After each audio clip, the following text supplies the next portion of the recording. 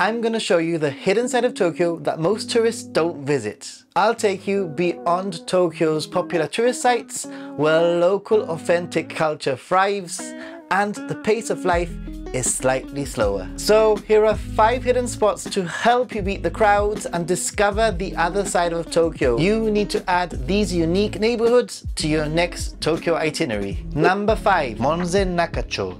The best way to get there is by using the Hibiya line and changing onto the Tozai line, or by using the Ginza line and then changing onto the Oedo line. Welcome to Monzen Nakacho, which is actually a town that was built around a temple here in Tokyo, away from the crowds, with less visitors coming here. It's a great escape and a great way of seeing some more local Tokyo life.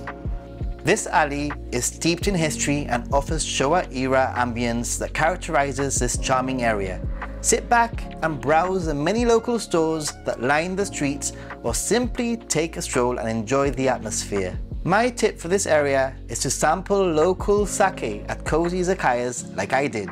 I love places like this where you can literally have a choice of all sorts of Japanese sake and alcohol by the sake cup, I guess it is. So if you want to try sake, this is a little bit of an interesting concept. You can choose your sake and you can choose the size of the glass and pay by glass. And the selection is immense. There are all sorts of sakes. You'll be able to find the one that suits you the best. This is what I like about coming to a place like this. Not too many tourists, pretty nice, away from the crowds. Monzen Nakacho is situated near the Tomioka Hachimangu Shrine, which is the largest of its type in Tokyo and worth visiting, as it's said that visiting brings good fortune in business and health. And most importantly, discover a part of Tokyo less visited by tourists or even covered in other guides. Number 4, Yanaka Ginza. Out of the list, this street and area is certainly up and coming, but still lacks the tourist crowds. And the easiest way of getting there is by using the Yamanote line and getting out at Nippori Station, which is a 5-minute walk from Yanaka Ginza. In this metropolis of a city that is Tokyo, everybody seems to go to Akihabara, Shibuya, Shinjuku, etc. But you can escape to a place like this, Yanaka Ginza, where you'll find a more authentic, quieter, local area. This is known as Tokyo's old shopping street. Let's go. This street is a living piece of history. Having miraculously survived the bombings of World War II, many of the shops here have been run by the same families for generations, preserving a slice of old Tokyo. It's also a great place to find cheap, used, but in good condition yukatas and browse the many stores at a slower pace. As you wander, keep an eye out for the many cat-themed items, a nod to the area's feline residents who have become local celebrities in their own right. I always recommend exploring the surrounding area, including its own Buddha statue and one of Tokyo's largest graveyards too. Number 3, Togoshi Ginza. This street is another example of local Tokyo life blending the old with the new. If using the Yamanote line, you'll need to make a change at Gotanda Station and get onto the Asakusa line to then head to Togoshi Station, which is only a few minutes walk from the street. So you thought there was only one Ginza in Tokyo? Well, this is Togoshi Ginza, a shopping street which is 1.3 kilometers long, the longest shopping street in Tokyo, very uniquely local. And if you want to have a little bit of a slice of life and see what it's all about here in Tokyo, this is the place to explore. Definitely far away from the tourist crowds, with local stores, cafeterias, izakayas, pharmacies, and plenty to eat. Best of all, escape the tourist crowds. An interesting fact is that Togoshi Ginza is a hub for Shotengai culture, representing the traditional shopping districts of Japan. As you wander, you'll find a fascinating array of small boutiques, cafes, and other hidden treasures waiting to be discovered. Although not glamorous like Ginza, the appeal is definitely in how quaint it is and how it gives you a sense of what shopping in a very local Japanese street might be like. Okay, we're at the halfway mark, getting to my ultimate favorite location from the list, so keep on watching. But before we get there, I'm gonna ask you to consider subscribing and liking. It really will help the channel grow and help me continue making content. Anyway, let's get back to those hidden gems. Number 2, Shibamata. This district became popular as a result of a film series, and although it's a little trickier to get to, as you'll need to navigate onto the Keisei Kanamachi line via either the Joban, Shioda or Asakusa line, but once arriving, you'll be rewarded with a quaint area that really feels that you've left the city behind. I visited with my friend who lives in Tokyo but had never been. I recommend strolling the beautiful streets with traditional buildings and many food vendors and souvenir stores, and exploring Taishakuten Temple with its exquisite wood carvings. This really is a hidden gem, often overlooked by tourists, and potentially a good alternative to Tokyo's Asakusa tourist crowds. Get a sense of the olden time Tokyo, and don't forget to sample some of the local sweets that have been loved for generations. And my number 1 is Tsunamachi Ginza. This is one of the favorites amongst locals, and it's become one of my favorite areas in Tokyo too. During 2 hours of walking around the area, I only encountered a handful of Western tourists. This top place to beat the crowds might be a little bit hard to get to if you're planning to use a train or the subway, with Minami Tsunamachi and Ojima Station being the closest, but yet still around a 20-minute walk away. Here at Tsunamachi Ginza Dori, you'll find a slice of life of what local Tokyo people might get up to.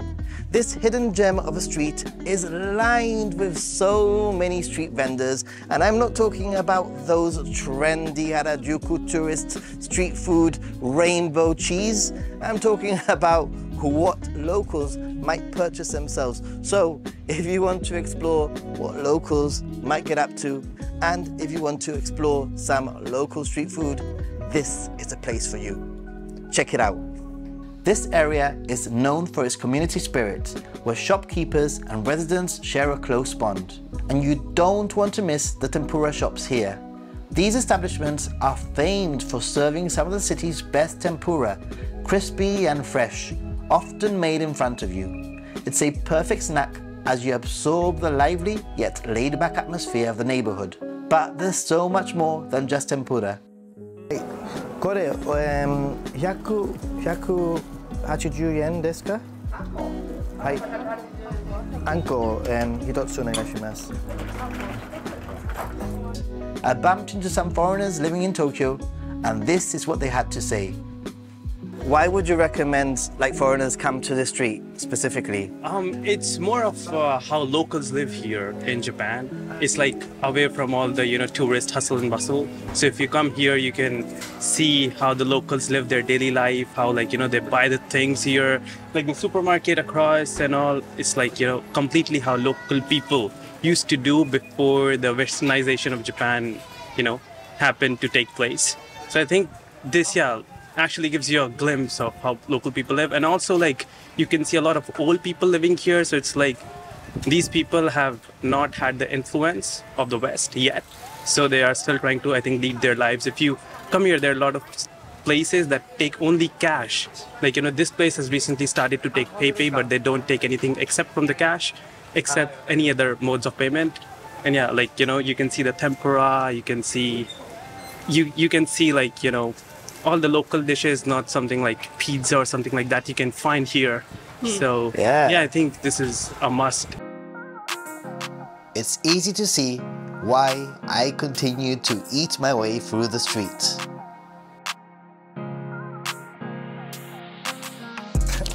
You know what the really great thing about this location so far that I've really liked is that not only is there some really interesting street food that I've never had myself, like this pork and vegetable sort of pancake, but that there are little areas set up with tables and chairs where you can sit down and eat, which is such a godsend because there are so many places in Tokyo that I've been to that require you to stand next to a bin, eat your food, and then dispose of it in the same location. This is a godsend. And obviously one of the great things about traveling to areas that are more local is you get the little bit of the Inaka, Japanese countryside experience, with people being super friendly, super welcoming, and being really curious about what you're doing, which is something that is not the case when you go to the hyper-focused tourist areas in Tokyo, which really want you to be quick and leave as quickly as possible so that they can serve other tourist customers. So there you have it, a journey through Tokyo's hidden gems where the charm of everyday life unfolds. These neighborhoods, each with their own unique characters and stories, offer an authentic experience of what the city is like without the tourist masses. I hope these insights encourage you to explore these lesser paths and enjoy Tokyo from a different perspective. And surprisingly, you don't need to go that far to beat the tourist crowds. Anyway, I hope you've been inspired, and if you have, then please subscribe and like to help the channel grow so that I can continue making more content like this. It only takes a few moments and it's the ultimate form of appreciation.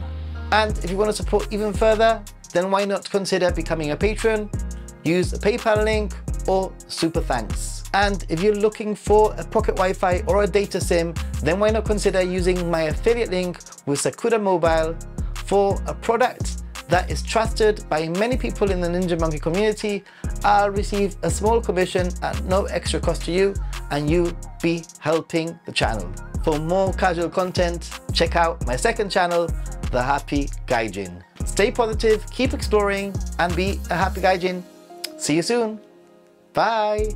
Why not consider watching one of my other videos and keep the adventure going? For example, this 14 things that you will hate about traveling in Japan. Do you agree with me? I don't know. Check it out.